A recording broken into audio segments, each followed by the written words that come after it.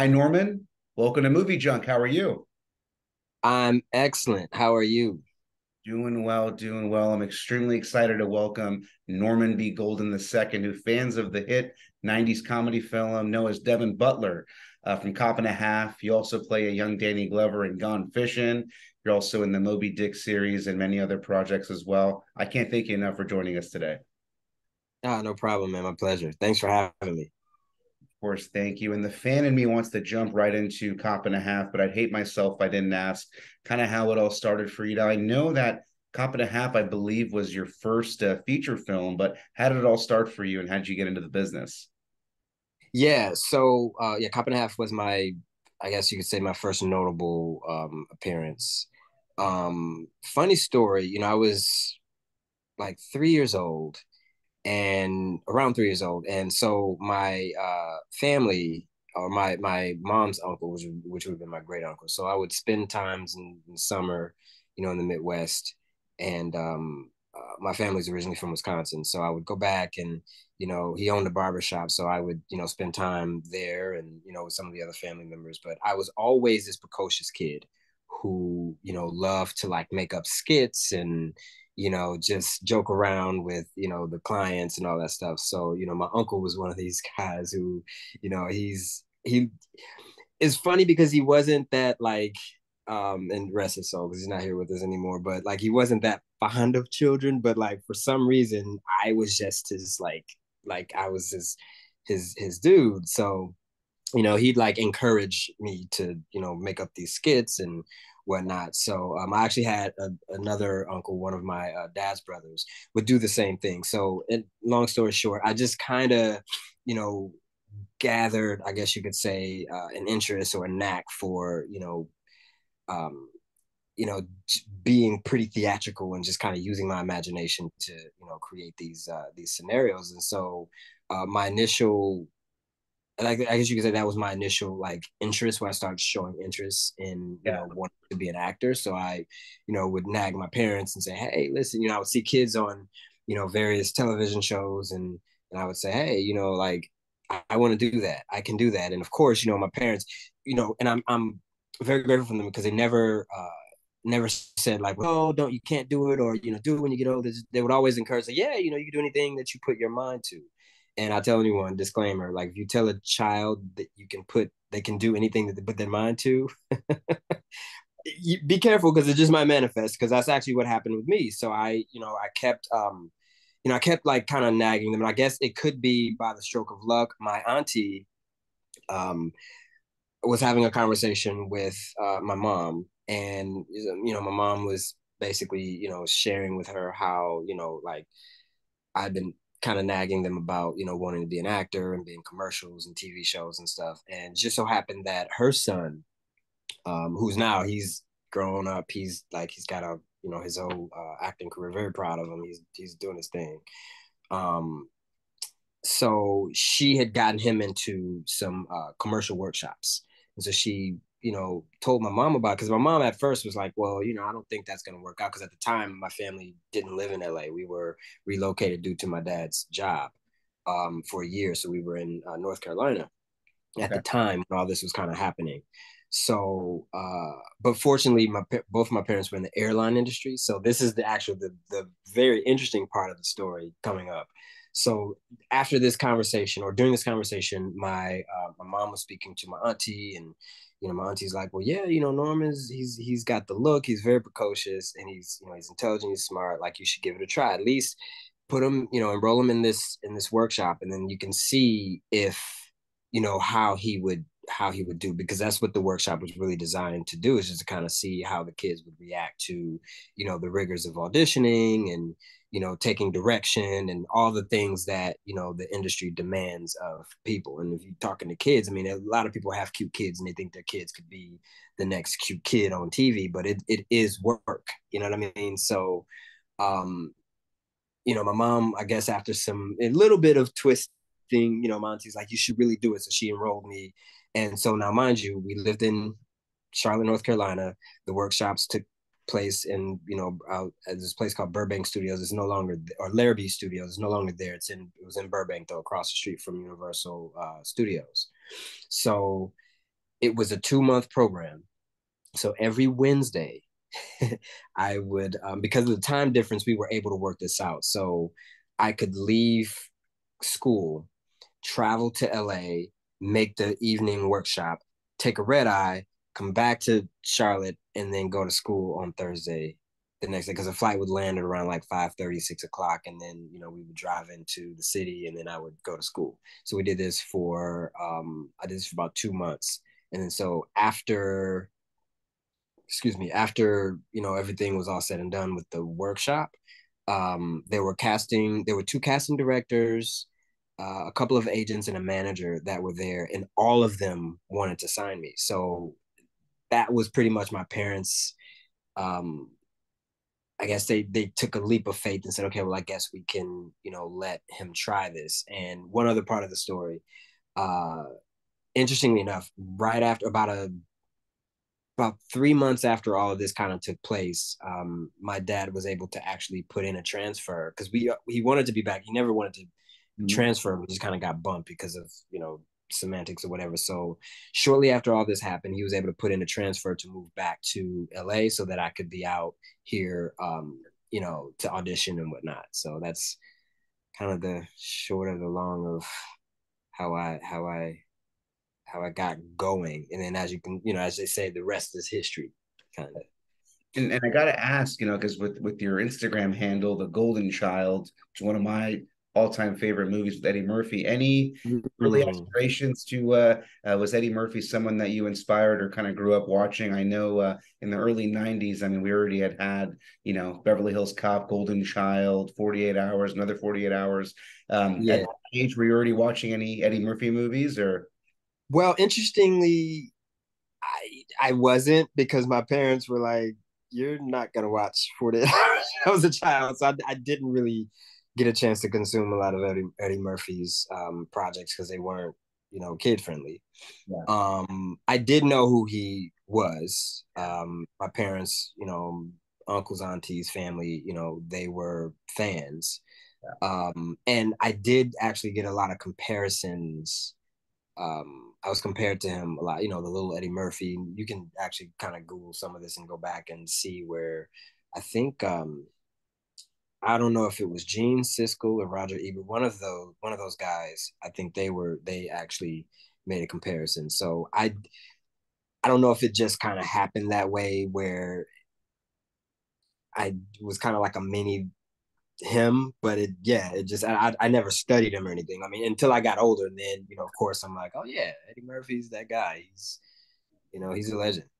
So the timing, I mean, perspective, I mean, really early on, I mean, the audition for Kindergarten Cop comes about, and initially, I mean, this film was conceived as the sequel to Kindergarten Cop until it was eventually kind of reworked. But from what I understood, there was over 4,000, kids that auditioned. What was the audition process like? Yeah, so it actually, yeah, it was that's correct. It was conceived as a sequel to Kindergarten Cop. Few little known facts. It didn't really make it that far, have legs because I don't. Some people actually may know this, but like Arnold Schwarzenegger doesn't really do sequels. Yeah, yeah, He's done the Terminator franchise because it's a franchise, and I mean, there's there's a lot of that involved. And so he's like, okay, well, I guess I can do this, but he does. He normally doesn't really do sequels. And so that was kind of out of the water, and the development process for Cop and a Half, it did really kind of take its own path. As far as speaking to the 3,000 kids or the 4,000 kids, and it's interesting because I even now I get numbers. Sometimes I hear 3,000. I've read 3,000. Sometimes it's like, oh no, it's more like 4,000. So it's anywhere between 3 to 4,000 kids. Yeah, it was an open call, which actually happened because once and it's amazing actually that Cop and a Half was actually even, it made it through the development phase and it was even made because there was a lot of these hurdles or yeah, that kind of, would have made it just kind of go away and wouldn't even go out it wouldn't get out of development hell as we could say in the industry. But yeah, it was conceived as a sequel for Kindergarten Cop. Then once that didn't work, it's standalone project. They wanted to actually not wanted to. They actually had other little known fact. They had Macaulay Culkin attached. What happened with that was during that time, I think he was because Cop and a Half came out in '92, so Right he after. was really so he was really inundated with the Home Alone, franchise, and from a money standpoint, the offer that came in for Cop and a Half was way under, what he was getting for Home Alone. So they're like, yeah, no, no, thank you. And plus, the development process was so slow with Cop and a Half that, his team was just like, we're not gonna wait on this when we have this in the hand. So it went from a vehicle for him, and at the moment I forget who the guy was. It wasn't Burt Reynolds. It wasn't even Burt Reynolds, but it was some other person. And so once, Kurt I'm Russell. sorry, Kurt I Russell. I feel like it may have been either Kurt Russell, maybe Mel Gibson too, one of those guys. But I know there was a couple of people that passed on the project once, Culkin was out. So then it became, okay, well, we have a budget, we have, a producer on board. I think Henry Winkler came on board as a director in the interim of all this stuff. And so they're like, okay, we have no kid, we have no cop. So we need a cop and a half. So Burt Reynolds was doing Evening Shade at the time, and he was looking for vehicles to get him back because he was a movie star, man. As you know, Burt Reynolds is, he's legendary, and the work that he did in the early to mid '70s and early '80s is kind of speaks for itself. So he was looking to kind of regain that footing. Cop and a Half really wasn't gonna do it, but it's a path.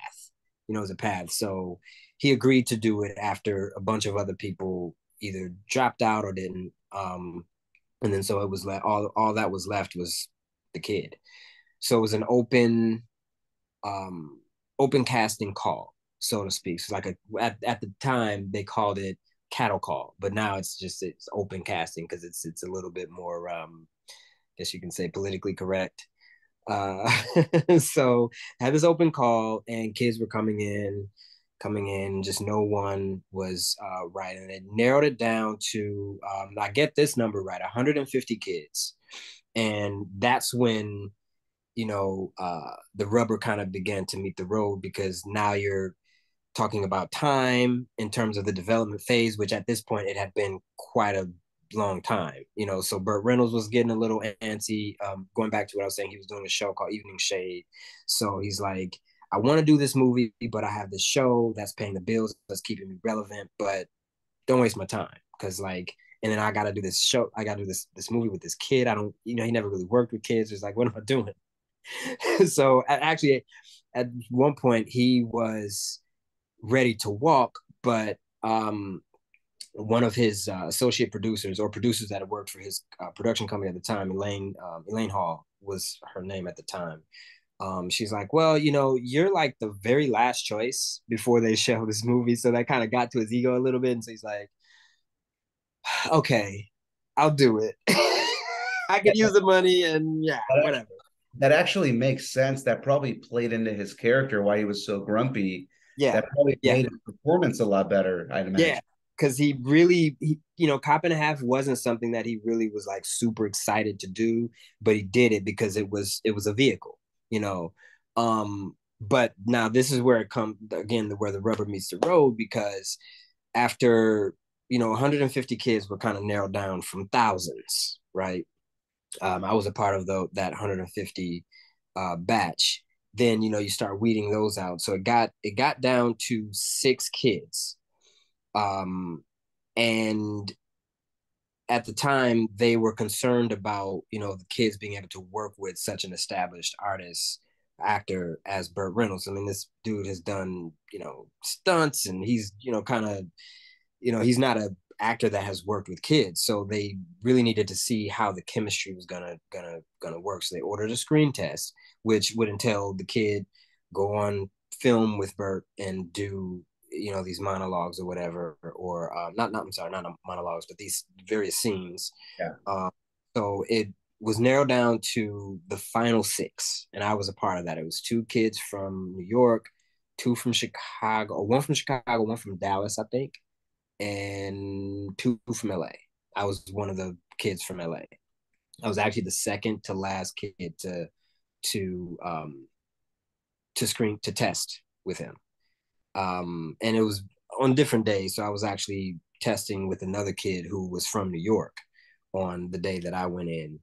And you know, as the story has it, I did the start doing the scene, and Bert's like ad-libbing, he's going off paper, and he's coming back on the book, and I'm following him everywhere, and he's just like, I can't lose this kid. And he's like, and he's good, and he's like convincing that he's like a little cop. This is amazing. So he literally, after my audition with him, he's like, if I'm gonna do this movie, it's got to be with this kid. Otherwise, like I am ready to walk.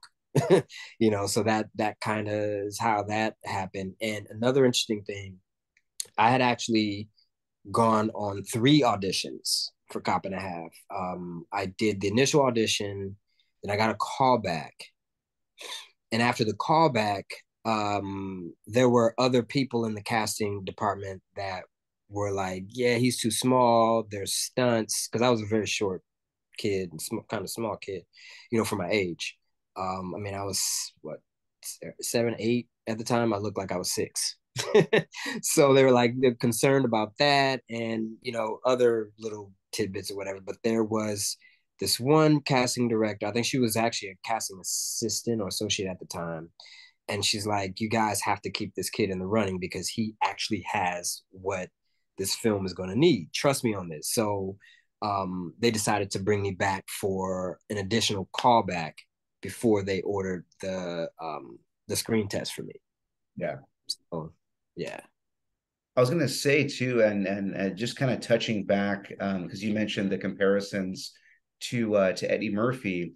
I think it might have to do with the buddy cop, because 48 Hours was still fresh, and another Yeah. 48 Hours had just come out. So I Mm-hmm. can see, because Burt Reynolds kind of does have that Nick Nolte type of persona. Yeah. So I think that's where some of the comparison might come from.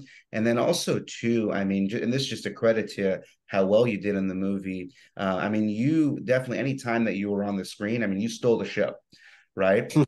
To be able to, because you were also a better cop than Burt Reynolds in most of the scenes, right? You were helping him out. And Yeah. I think it wasn't, I mean, at this time, it was probably the Home Alone film and Empire of the Sun, where we really have a kid that's stealing the show right up to this Yeah. point. So Yeah. to kind of see that, I mean, that was just unbelievable. And that's just all credit to your performance. Oh, thank you. I appreciate that. Yeah. Yeah. That's yeah, that was, in that era, you're absolutely right. I mean, that was uh kind of the thing, when you look at, another 48 hours was that came out in 90. So it was a couple years before, or 3 years before Cop and a Half actually was released. We filmed in 92. Yeah. Um, so yeah, there was a series of films, and I mean, even with Kindergarten Cop to a lesser extent, I mean, you had, and it was either buddy cop, or it was buddy cop fish out of water, or buddy cop fish out of water. Like with Kindergarten Cop, it had that buddy cop fish out of water where he's like this rough and tumble cop who now has to be a kindergarten teacher. Yeah. So same with Burt Reynolds, where buddy cop situation where he's used to, and he says in one of the scenes, like, you I can't have any fun with a kid. You take a kid to a bar, he has one drink, he falls off the stool. That's amazing. Or I hate to run. I hate to run. Yeah. Now one question that, I mean, it just hit me in my mind too. I mean, this was directed by the Fonz, Henry. Mm-hmm. Winkler. What was it like being directed by the Fonz himself? Oh boy. That was an adventure for me. And this is all retrospect or hindsight, because that was really my first, uh I guess you could say, major experience with working with a director that extensively. Um, so I didn't have anything really to compare it to until after the fact. But Henry Winkler was a very he's very meticulous about certain things, but you could tell that you know directing, I guess you could say, maybe that particular genre of film, or that particular, just maybe it was just the particular film itself, he he was challenged with. There were a lot of things, and that's not a bad thing. It's just, in hindsight, when you look at, like, okay, directors and how they do certain things, like, I think it was, he like, okay, I'm ready, suit up, but then it was a little bit more than what he probably had expected. And the reason why I say that is, with Burt Reynolds, he had been, in a director's chair for a few times in his career, as well as, the leading man. So he was very well versed in, a lot of things that should have, happened. But, and actually, I say this to say, the two of them actually kind of butt heads a lot, you know. But I have to say, Burt Reynolds never, he always allowed Henry Winkler the respect that he deserved as a director on a film. But it was at times where it's like, okay, I can see he's kind of getting his footing. But overall, I don't have negative things to say with Henry Winkler at all. I mean, in fact, he was very how can I say, understanding and like gracious with the fact that he had a kid working on the set. So, he would impose things like, well, as far as work hours, like, we don't want you to drink sodas and eat candy because we can't have you flying off the handle when we need to have, to get work done. But he was also very protective. And I mean, he had kids of his own. So, he's Yeah. like, we want to make sure that this kid is taken care of. He's in a sea of adults, and yeah, of course my parents were there, so they were, definitely on their job as well. But it just kind of added that extra little layer of protection, if you will, because shit happens with kids, quite a bit on sets and in the industry, unfortunately. But for me, fortunately, I never had to really worry about that. So I'm gonna be honest, and again, not just saying it because I have you on as a guest. One of my most favorite and funniest scenes that just always cracks me up when I watch is the Frank Sivero scene when he's stuck on the boat, and, and even if all the credits go by and Yeah, and he's still, just hanging on yeah. the boat. To this day, there's not one scene that I can watch continuously that doesn't make me laugh as strong as that. But what was it like? I mean, you were working with, I mean, you were going up against the mob essentially, right? But what was it like working with these guys and Frank Sivero in particular? Yeah, Frank Sivero. I love Frank Sivero. I mean, honestly, everybody on, in the cast of Cop and a Half was very gracious to me. Again, I was like one of the only kids. You had the kid who was my friend, Yeah, um, but Sanchez. he Sanchez, yeah. But I was, the regular. So as far as work, I was kind of the only kid, and he was, yeah, Frank was very cool, very, and it's so interesting because he's really humble. And as I got older, and I started really getting into, cinema and the history of things, and like knowing that he was in like The Godfather and all of that, like, you know, to have the honor to work with, someone like that is just like, in retrospect, again, it's like, wow, it was really great. And I had nothing but great things to say about Frank. And also too, I mean, Grandma, right? Ruby D, legend, Oh, yeah. Yeah. gangster. I mean, all the many films that she played. But again, any stories you could share with working with her on set? Yeah, actually, because I had a few famous grandmas and mothers, in my career. And, she was one of a few of the famous grandmas that I really felt as if she was, grandma. In fact, I actually, by the end of shooting, it was Grandma D. That's what myself and my sisters, because I have two sisters, two older sisters. That's what we, started calling her. Um, Funny story, or touching story, actually. Now to look back on it. Um, so during some downtime, on set, we were at the studio. Where actually, the all of the interior shots were shot at a school, at an abandoned, or not a closed school, abandoned school or whatever. So they took classrooms and made them into, like our dressing rooms or private areas. So they put sofas and the carpeting down and made it look like a little mini apartment. It was interesting how they did that. It was great. So anyway, we were hanging out in my dressing room, and just watching TV, just kind of hanging out, waiting for the next setup. And so she comes in, and she's just like talking with my mom and dad, and we're all just hanging out. And so my sisters are there, and my elder sister was braiding my middle sister's hair, and so she came over and she's like, oh, honey, child, let me show you a little trick. And so, of course, my sisters, well, especially my older sister, because my older sister, she's a playwright and she's a writer, and so she knew very well who Ruby Dee was from Raising the Sun and all these other things. And she's just like, huh? You want to show me? So she went on and she's just talking, and like, it actually kind of it gets me a little bit, because she was carrying on with us as if we were actually her grandchildren. And it wasn't anything that was forced. It was just, I want to spend time with this family, you Yeah. know. And I think that's one memory that I will always cherish. She actually invited us to a concert, because she knew the Wining singer, BB and CC Winans, very well. So they had a concert in Orlando, one of the weekends that we were off. So we went up there, and another funny story. So I was excited to meet them because my parents had listened to their music, and I kind of knew who they were because of them. So I'm like, oh wow, like, man, I'm meeting some famous people.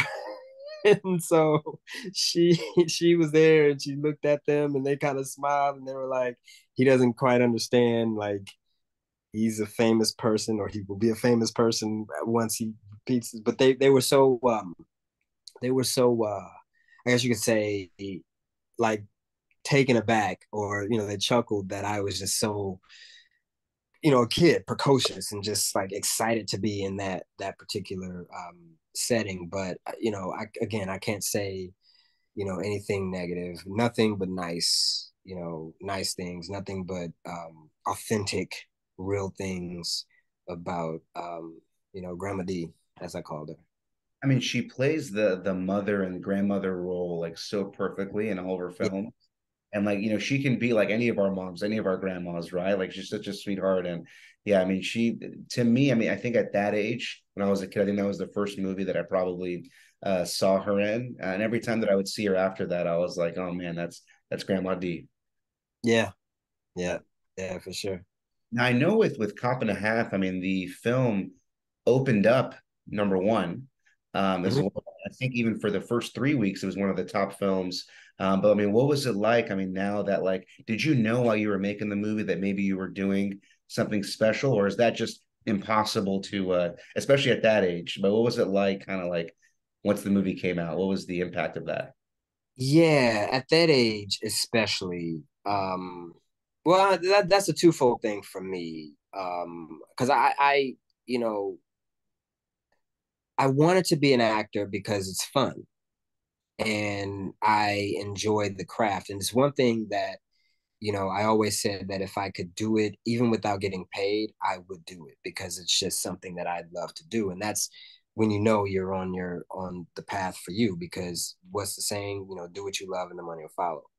Um, it doesn't always quite work like that in the industry, but that's it is what it is, and it's and it ain't what it ain't. But uh, I would say I didn't really know too much about that, and that's probably a good thing because I was still able to be present to why I was doing what I was doing and not let it go to my head like, oh, I've got the #1 movie. It's like, okay, it's doing well. I mean, I knew that it was doing well just because of the demand for interviews and interactions, and of course, the agents were calling. At the time, my mom and dad were my managers, so they were getting phone calls for meetings and offers and all this kind of stuff. So things started to kind of take a little bit of a different trajectory as far as my career. I became a little busier, but for me it was just I was having a blast, and I think that that's for anyone that's aspiring to do that kind of work, just keep it fun, keep it light, because the minute it's not fun or light, then you're not, you know, personally, it's not for the right reason. It's just, fame and fortune, it's it's fleeting, and it'll if you're not careful, it can mess with you. So if you're not doing it for that, if you're keeping the spontaneity and the authenticity in your craft, in your work. And it's difficult to do when you, again, because it's show business. So it is a business, and the business, there are things you have to adhere to. But as far as the craft, like, keep it fresh. Yeah. And that's what I was able to do in the midst of, all that stuff, partly because of my personality and also because, I was a kid, which worked for me at that time. Yeah. Is there still anyone, because you're still an actor, but is there still someone that you're hoping to work with, whether it's a filmmaker or an actor actress that you still have on your bucket list? Oh my God. Yeah, man. Well, I yeah, I'll name some folks. Al Pacino, Robert De Niro, Denzel Washington, Samuel Jackson.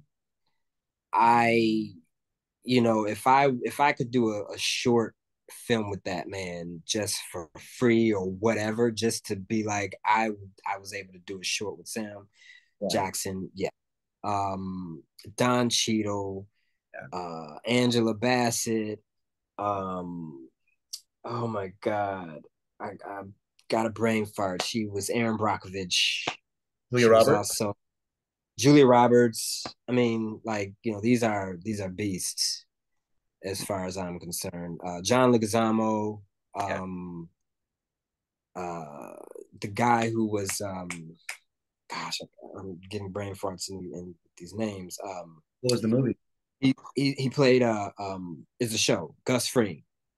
Oh, Ed, Um, Juan Gia, Esposito. Uh, Juan Gian Esposito. I just met him. yeah, Giancarlo Esposito. Giancarlo. Yeah, Yeah, I just met him Giancarlo. actually last year. I'm sorry. Yeah, actually, I just met him last year at the Sopranos Con Comic Con in Atlantic City. Super nice guy. Super nice guy. Wow. Yeah, he's also a beast with his craft. I mean, I loved what he did with the role of Gus Fring. I mean, very believable. It's interesting because if I ever met him, I probably would be like, Be scared.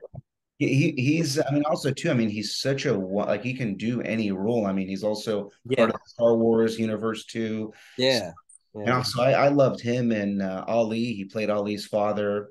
He was Hmm. also in Malcolm X too. He's a Yeah, gangster in Breaking Bad and Better Call Saul. I mean, like yeah, he can clearly do anything. yeah, yeah. I mean, there's man. I mean, I know for sure I'm leaving some people out, but just what comes to mind, like, yeah, I definitely. I gotta mention her just because she did come to mind. Da, da, da, da. Sandra Bullock. Oh yeah. Oh yeah. Uh, she's amazing.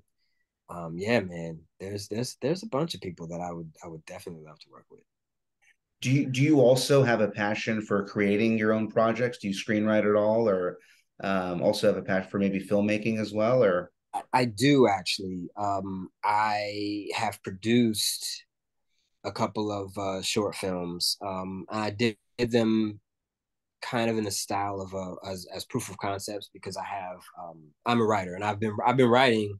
I've actually been writing since '99, so I've been writing for quite some time, about 20 some odd years. Um, and that was just a natural extension to, you know, wanting to delve into these characters that were written for me. But I'm like, well, wait a minute, why don't I create my own characters, or why don't I create? And then I realized, like, okay, creating characters is like creating worlds, creating stories, and learning how all that stuff, worked together. Um, yeah, so I began, writing and just kind of creating my own thing. So I do have two projects there that are on Amazon Prime. One is called Misperception, and that is really dealing with the it's a different lens, on the police brutality situation. One of my first cousins is a cop, or he's a detective now for the city of Milwaukee, and that that project actually was spawned out of a conversation that I was having with him and his brother, who was also one of my they're both my first cousins, but uh, his older brother who's done a lot of work with Marvel. He was actually on the new Wakanda Forever film. Oh yeah. Yeah, he was a second AC, I believe, on that camera in the camera department. So he's been doing a bunch of Marvel films. Got a contract with them, I believe. And so we've started to develop some things. One of the first projects was Misperception, because and as a result of that, my cousin, his younger brother, was kind of telling us a lot of what's actually happening. It was weird because it's like Wire style, like the show The Wire. So we're Yep. just Yep. like listening to what actually really happens. And he's like, it's not, we're in the midst of all of this, I guess you can say race baiting and all that kind of stuff. And I don't want to say race baiting because actually, it is, unfortunately, racism is, it's a thing. And, I really feel like it doesn't have to be, but the way everyone's kind of like going about it just unfortunately is a thing. But there's also a lot of intricacies in just human behavior, period. That I think, whether you're black, white, Asian, whatever, we miss, which is why racism persists to be a thing. But I don't want to, that's just, we're going on a rabbit hole on that. But yeah, so my cousin is saying, like even within our community, he's had to deal with um, as a cop wanting to protect and serve, and that being his dream and his mission and his goal, has been difficult to do because the community is in such a place. And then when I say the community, the black community is in such a place where um, you know, the trust that we have, whether it's a black cop or not, it's just like you're a cop, because we know what happened. I know what happened to my cousin who, got in a squad car. We thought he was going to jail, but then we got word that he was found dead in a dumpster two blocks away, and the last people we saw him with were cops.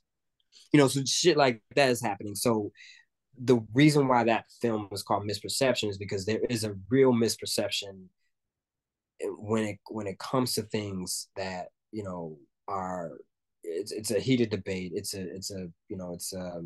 kind of it's not something that you really want to talk to, but it's talk about a lot, but it's not necessarily what one may think, because there's always two sides to a story, two sides to a coin. And humanism is what we really, that's like the running theme Yeah. of that particular project. Is like, it's not about, it really isn't about black, white, this, that, whatever class, because we as humans, we create that. So we can create something if we want to, so that's that. And then I have another project called Hollywood Kid, which is basically a commentary on my experiences as a filmmaker, writer, screenwriter, former child actor, uh, challenged with creating a name for myself as an adult in the industry, and the pitfalls and the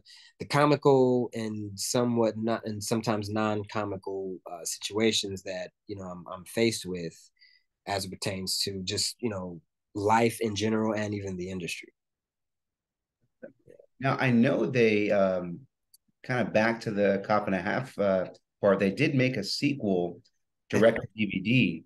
Yeah, Uh, but if they ever came up to you to make a theatrical release on a true sequel with bringing your character back, would you be open to returning? I would be. And I think I would definitely do it for the fans.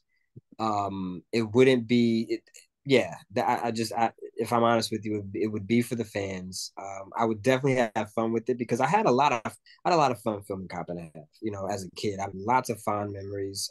That was, I got a really big like crash course in film, even though I was so young, but that, kids, they soak up a lot, so from that experience, it's actually one of the reasons why I'm still, interested in moving forward with, my career as a writer and even actor, so yeah, I would definitely do it for the fans. Cause I know when you mentioned that, the sequel to Cop and Ave, I think was it called like New Recruit or something.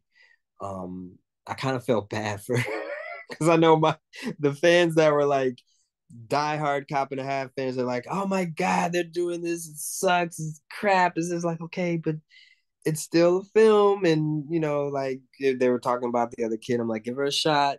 She's like just it's. I understand your allegiance to the original film because a lot of times I would get like, well, why didn't they ask you to make a cameo and this and that? I'm like, well, that's the business of show. You know what I'm saying? These things happen where they didn't ask me for whatever reason.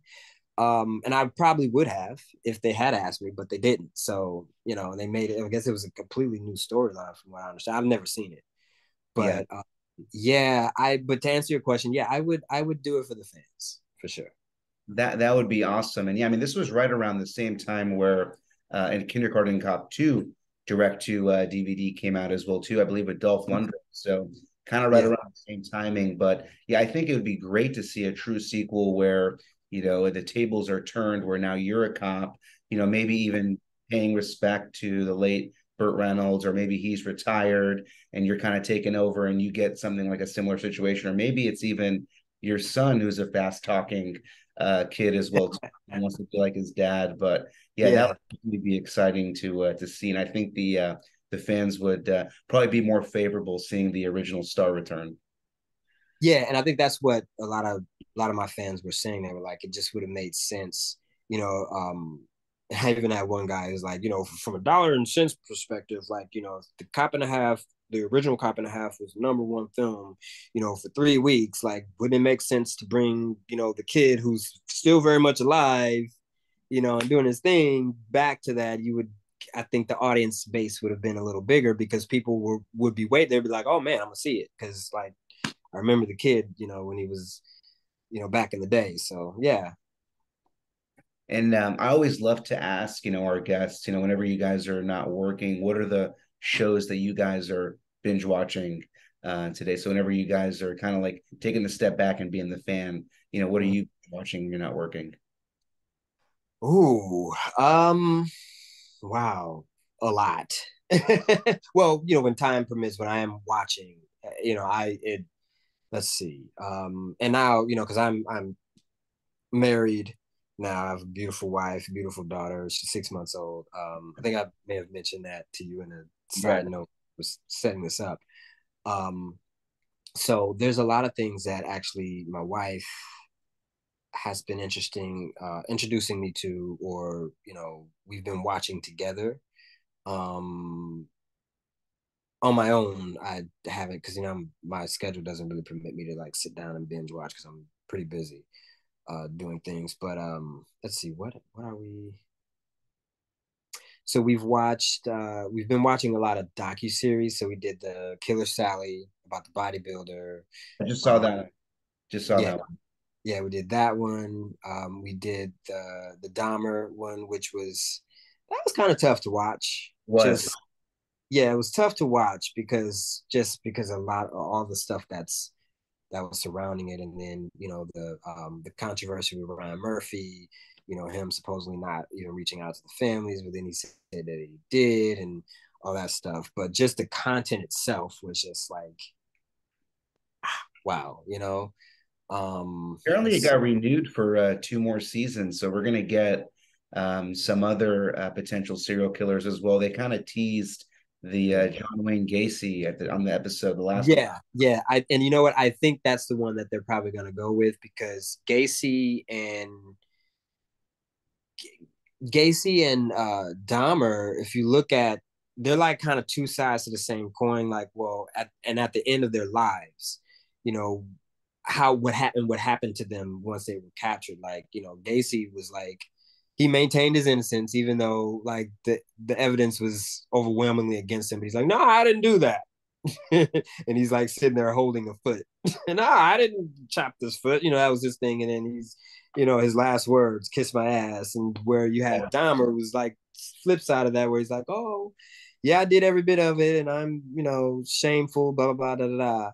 But just to see, it is it's slightly fascinating though to see the inner workings of the mind and how two people could do such heinous things to people, yet there's two different types of approaches to it, that's interesting. But yeah, I did hear about that they were going to do that, so it's interesting to see what who they'll profile next. I think it may be Gacy.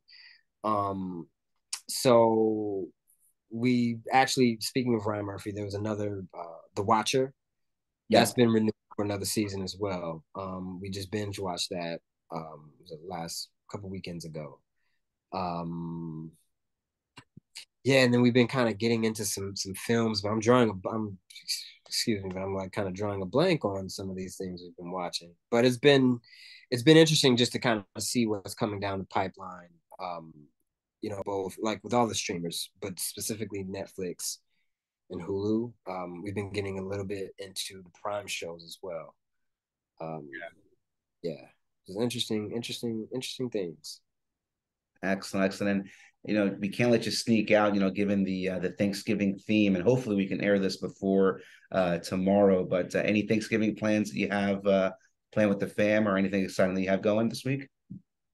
Um, Yeah, actually, I'm excited because this is, my first Thanksgiving that I'm actually spending just with my own family, my wife, and I have an infant daughter. But usually, we do the, trek up to my auntie. She lives in a couple well, she lives in Lancaster, which is a little bit out north. It's like 70, 80 miles north of LA, and she's got a really nice house, and that's been the gathering place for years.